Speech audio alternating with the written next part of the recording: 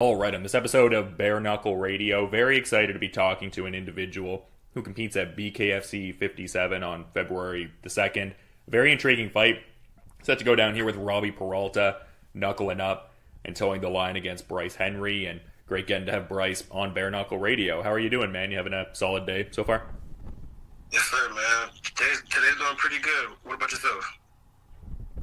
Yeah, no, I'm doing well, man, for sure. It seems like there's major implications in this next one as far as like where the rankings are and stuff like that, just considering you and your opponent are both undefeated lightweight contenders. Is that something you're feeling heading into February 2nd in a big way? Not really. I just go in there real comfortable. I don't go in there I don't go in there thinking too much. I just go in there and fight, do my job, and get paid. Yeah, does that just like serve the temperament, just being like so super focused on that particular aspect and sort of blocking out the noise, to use a cliche?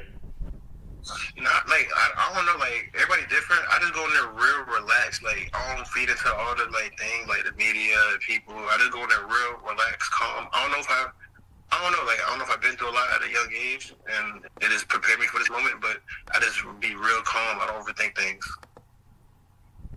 Yeah, you have a certain composure in your temperament for sure. Is that something that you feel has been refined by like certain competition and certain just experiences you've had overall in this life? It seems like it benefits you a lot in fighting, but is it something that you've always had within you, or maybe something honed in you through fighting? I guess I'm curious on that part. Of course, as a young age, I always been calm, relaxed. Of course, I have my little ADHD moments, like a little burst of energy, but just growing up, I just been real relaxed. And then even with my experience, I've been through fighting wise a lot at a young age, being in there with pros and etc. And it's just fighting shit is just second nature to me. Yeah, because you've been involved in combat sports for so long now. I mean, around 60 amateur gloved boxing fights I've seen you kind of mention in certain interviews, and you said you would have had even more, but it was kind of a byproduct of not as many people wanting to fight you back then as well. So yeah, it just kind of speaks to the depth of experience you had back then, but also I guess could have had if some more people were willing to step in, etc. Exactly, yeah. In my amateur days, a lot of people didn't want to fight me because they heard of me oh, this kid is this and that. And that's where I kind of got the name Baba Yaga from. A lot of people, I was a dude you bring to kill the boogeyman. And I guess once people got, heard that go around, they're oh, no, I can't fight this kid. And when they see me at weigh-ins, even if they had, a fight, ready and, ready to go, they'll pull the kid out from the fight. Once they see me, I'm oh, no. So, yeah, it's a hell of an experience. And that's what made me the person I am today. Yeah, it kind of permeates through a few different interactions. I mean, it kind of seemed to be the case with the most valuable prospects performance you had as well. It seemed like some people were almost interpreting that as an upset, at least some of the source material from the event and everything, putting the blemish on Pemberton's record there and stuff like that. So I guess that's something you continue to show even nowadays to a certain extent. What was crazy about that fight, I took that fight a week notice. Yeah. So yeah, I took that fight a week notice, and then they told me what to do. I'm he's supposed to be some Olympic kid. I'm yeah, I don't give a fuck. Let's do it. Let's run it. So I did that, and yeah, I guess they're supposed to build that kid. He supposed to be something he supposed to be really, really good. And I just went in there and I just made him look like nothing.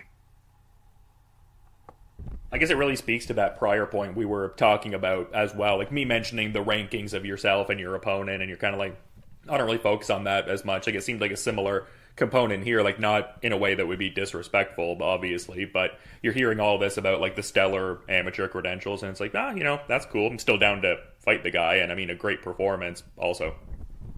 Yeah, he's still human, man. We bleed the same thing, man. We both bleed red. But yeah, kind of a cool journey, because I was seeing an interview, I believe it was with David Van Eycken, and you were talking about how your little brother got you into boxing and you guys were doing it together, and you were saying oh, I kind of wanted to quit, but then he motivated you almost to keep going. So you're I don't want my brother to keep doing this and outshine me. When did you feel you, I guess, settled into a good run where you're realizing okay, I can really do this as a career, this is a lifestyle minded thing for me? When did things really start clicking together in that sense? Yeah, crazy. Okay, this is what happened. boxing, cause I ain't gonna lie, I hated school. I mean, in school, I had good grades, graduated 3.7, all that, did all the good things, the right things. But I just hated school. So once I found out, like, oh, like, you could go pro, you need to go to school, I'm like, okay, like, and then, I don't know, I think, like, I found out something was really wrong with me. Like, I liked hurting people, so that was a plus, so I knew that and that. I'm like, okay, why not? Shit. And plus, yeah, like, you bring up the, I want to quit thing, yeah. When I first started boxing, like I said, I got into boxing because of my brother. So I ain't gonna lie, like the first week or first day, I wanted to quit, and then I seen that he liked it a lot. Like not even like he loved it. I was like, shit, I can't let my younger brother outdo me. So I just stuck with it, and I found out like I really like love fighting. Like I like hurting people, and then plus that not going to school thing was a bonus. So why not? Let's do it.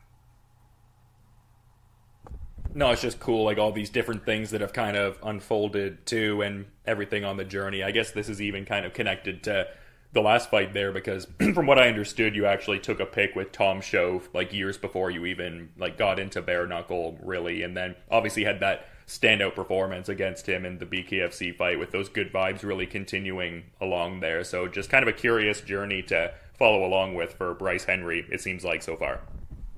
It's crazy because like that's even before I did Bare Knuckle or even thought about it. So when I seen him, like, oh man, like that dude is like good. Like he's like one of my favorite people to watch in Bare Knuckle. Like yeah, he's a warrior, not I just love warriors. So I seen him. So me and my brother see him backstage when my teammate Howard fought. I said, oh shit, can we get a picture? I'm like, man, I'm a fan, man. So we took a picture, and then come to find out, yeah, like a year later, we ended up fighting. Like that was pretty dope. I ain't gonna lie, like that's crazy how life works. And sort of like kind of following that linear element we're talking about. I mean, this is a guy that's obviously very experienced and someone you specifically looked up to in Tom Shoaff, but still didn't let that overwhelm you in a sense and, got it done. So yeah, kind of that linear thread we've been talking about, it seems like. Of course, man, of course. Like I said, it is crazy how life works. Like I looked up to this guy and I fighted him. But of course, I couldn't let my emotions get to me. Like I said, I had to stay calm, stay relaxed. Don't let the outside get in, and I just went in there ahead of my job. Yeah, and we've been talking with all these different opponents about not getting too preoccupied or overwhelmed about what it might be like to fight them in a certain sense. But I'm curious, how you maybe go about the tape study, because I know some fighters almost allocate that to their coaches more so, and then kind of give them that intel, and then some fighters want to focus on the individual refinement, and then some fighters are pretty ardent with the tape study. Like, where are you at in terms of your awareness of Robbie Peralta heading into this one? It's crazy you say that because like my coach Ryan, he forces me to watch study and shit. I ain't gonna lie, me personally, I hate watching them because I don't like watching things I can't learn anything from. Like just like school, I hate being something. It's not intriguing. It's not entertaining me. So I don't watch actual fighting. I go and watch you know what anime is, right? Yes or no? Yeah. I'll go and watch that before I go watch real fighting. I don't know why. It is entertaining. I like watching. It fascinates me. So that's your question. I hate watching film. I just hate it. So you're watching Ghost in the Shell before different fights and stuff like that, as opposed to tape on BKFC, I guess? I'll go watch Naruto before I go watch a real fighting, bro. I don't know why. I don't know. I guess you could say real fighting is nowadays is boring to me. Style wise, nobody intrigues me. Probably about myself, humbly, but I don't know. I can't bring myself to go sit down and watch this person or that person. I guess there's something too that's kind of almost transcendent about anime, and as far as how electric the fight scenes are, and I guess with fighting being such a lifestyle thing for you now, maybe like you said, it doesn't give you that same kind of jolt, whereas something like anime is inherently transcendent of what normal humans can do. So maybe that's what's firing it off. I mean, still kind of fight related, but yeah. Exactly. Yeah, it's cool, and it seems like the crowd component is something that, I guess, kind of in line with what we're talking about there. Some fighters, maybe, under the bright lights, that's a deterrent or something that causes them to shrink a little bit, but you seem like you go in the opposite direction with that. So, I mean, is that something that you draw particular motivation from, especially heading into such a big show here with the Trent versus Palomino, or the Trout rather versus Palomino fight going in BKFC and all? Exactly, exactly. I would go in there and then, I don't know, anime just bring, it's not motivate. I don't have, it's kind of like motivation. I already have discipline, but, anime is probably, that little motivation I probably just need, to get in that zone, man, it's almost that time. Let's do it, lock in for real. So, yeah. Yeah, well, fair play, whatever motivates you. I mean, it seems like you have big goals, including winning bare knuckle and gloved boxing gold eventually. So yeah, I mean, whatever gets it done to motivate that kind of a journey, I suppose. Yes, sir, yes indeed, man. That bill is coming soon, man. It's coming soon. And that's kind of a cool component of your situation, I would think, just being able to concurrently fight in both bare knuckle and gloved boxing. Is that a cool part of your journey that you're thoroughly enjoying? It seems like BKFC largely allows for those outside opportunities if things jive together and all. Of course, I'm actually starting to be the first person ever in history to have a bare knuckle belt and boxing belt at either at the same time, or be the first person to do it, have a belt in both. It don't have to be at the same time, but I'm gonna try to be the first person at the same time if they let me. Yeah, it's funny. I was just talking to Austin Trout a bit earlier, about an hour ago or so, and it seems like he's got a similar idea in mind, so it'll be interesting to see you guys kind of vying for that and everything and all. He's a cool guy, man. Much respect to Austin Trout, man. Shout out him. Yeah, no, definitely a talented fighter, and yeah, that Palomino fight's going to be incredible as well. Obviously you're squarely focused on this fight, but I mean, you are in the lightweight division and Palomino is also the lightweight champion. Is there a certain peripheral awareness of this main event fight between Luis Palomino and Austin Trout at all? I don't know, because I don't really try to worry about other guys. I just try to stay focused on me. I mean, Palomino has the belt, and I have to get him to get the belt, but I don't think he's going to stay at 155. So I might have to go chase him to go to 150. Say if he win, I might have to chase him at 65 to go grab that belt too. Yeah, well, I mean, hey, it looks like you're ranked in both divisions, so it seems like you have options for that upward mobility for a title shot. So yeah, good to have options, I suppose. That's it. Why not be a two-weight champion? And I'm kind of curious because I mentioned the regular rate of activity with both gloved boxing and bare knuckle. I'm curious how different your bare knuckle approach is, both in terms of the training leading in and within the actual body of the competition. I would think there's certain things you could transfer over from gloved boxing, but what unique kind of attributes and I guess elements do you need to bring to a BKFC effort? I think both are they're really close. The only difference is you could work in the clinch, grab the one hand and still punch with the other. So I train the same for both actually. So when I train, I don't train just for one fighter. I train for all type of fighters just in case I have a plan A, plan B, plan A through Z.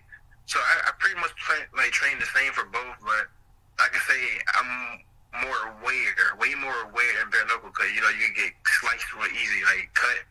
So it's bare knuckle, so try to be aware way more and be on my toes some more. Yeah, it would probably help too that you have one of the better jabs and everything like that. It would seem like that is a big thing. It seems like the lead weapons are a big part of BKFC. I mean, a lot of variables for sure, but it seems like within bare knuckle, even certain blows that you could maybe quote unquote take within gloved boxing, a lot of fighters are finding that if they take that in a bare knuckle context, even if it's a glancing blow, it can create a fight ending sort of cut. So yeah, I mean, I would think that having a weapon like that would really behoove you and really be of great benefit to you and all. It's crazy because you said that a lot of people the jab, a lot of people don't realize the jab is the most important punch in the fighting game, but a lot of people don't use it in bare knuckle. So that's why I probably have more leverage. I know because I'm tall and long, but A lot of people don't use the jab, and I'm one of the top people who use the jab a lot. Yeah, for sure. It's cool. And correctly. Yeah, absolutely. It's cool to see. It's like, I mean, I've been following Bare Knuckle for a while now, and it seems like in the last few years, there's been such a refinement in the fight IQ and the technical application. I mean, in a certain sense, I mean, certain things can grow and change. Like maybe, like you said, perhaps we should see more of the jab going forward, but it's just been interesting to kind of see a certain fight IQ and different methodologies develop for Bare Knuckle. It's pretty cool. I mean, it must be fun for you kind of being at the center of a sport like this that's kind of like rapidly evolving and all. Yeah, especially at a young age, like, and it's crazy because I predicted this, like, even before I started it, like, I knew I was going to be, like, quote unquote, like, the shit when I first started, like, because I knew, like, my style, my style, like, my fighting IQ is very high and different from a lot of guys. So I knew I was going to be, like, lit as soon as I got in there, and you see, it happened. Yeah, no, it's been a cool journey to follow so far, man. And I guess one of the last questions that I wanted to touch on, like maybe this is kind of rooted in some of the earlier stuff we're talking about where maybe you don't even allocate any thought towards this, but I know certain fighters who sometimes get into the whole visualization sort of thing and kind of have a predominant visualization for how their upcoming fight is going to end. Is that something you think of at all, or is it kind of staying in that adaptability minded kind of flow state and kind of seeing what presents itself in the fight on the fight night more so? It's kind of both. Like I predicted like which way it could go. Like either he could be on his he could fall on his face on his ass.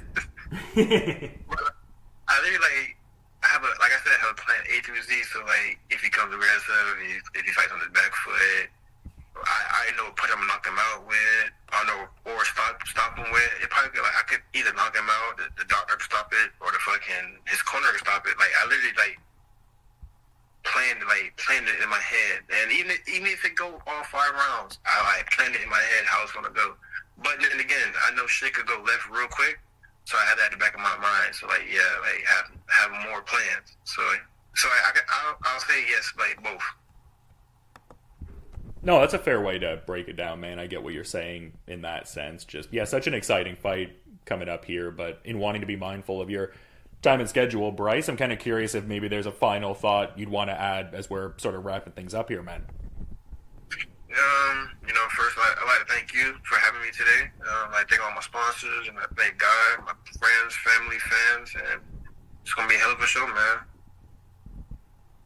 Yeah, really excited for BKFC 57. This is a pretty stacked card on February 2nd, I think. And one of the fights that really stood out to me was your Robbie Peralta fight. So in mentioning that, thanks so much for coming on Bare Knuckle Radio, Bryce. I'm looking forward to checking out this fight when it goes down. But until then, you have a good rest of your day, man. And yeah, thank you so much for the time. No problem, man. You too. Thank you for having me. Have a blessed one.